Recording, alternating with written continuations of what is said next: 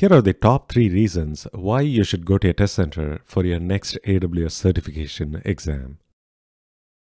Several of the AWS certification exams have long sentence format questions, and the choices are also pretty long. One advantage of going to a test center is you get access to paper and pencil to write. You can use this to visualize the architecture and capture the information presented in the question. This approach can save you time as you avoid rereading the question and the choices. And you can also visually see what is missing in the solution. So at a test center, you're able to write and draw, whereas writing is strictly prohibited if you take a test at home. And even reading by moving lips is prohibited. The proctor can disqualify you on the spot. I was in fact warned once when simply reading the question and moving my lips. Several others have also commented about a similar experience in my LinkedIn post. There are no such issues at the test center, so you have a clear advantage by going to a test center. And here is reason 2. Improve your score by 40 to 60 points.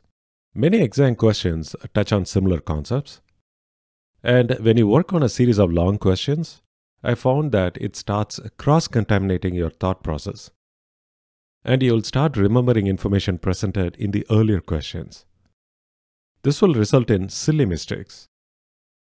Whereas by visualizing questions, you can focus on the current problem at hand and avoid mistakes. So I feel if you visualize and work on it, your score will improve by at least 40 to 60 points. And finally, here is reason 3.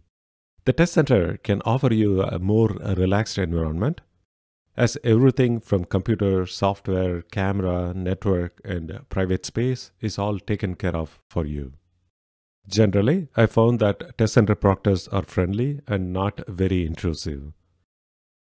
Whereas at-home test proctors are very strict.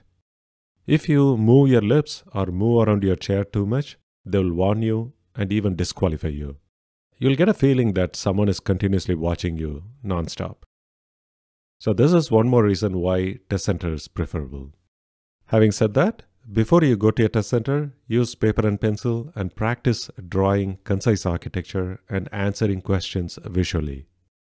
I provided a couple of links to my practice question review videos where I visually explain the question and answer. Take a look at them for ideas.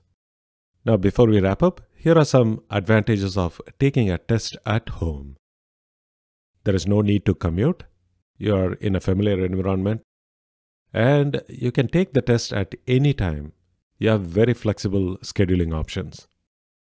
Let me know your experience, and if you have any tips, please share them. Thank you.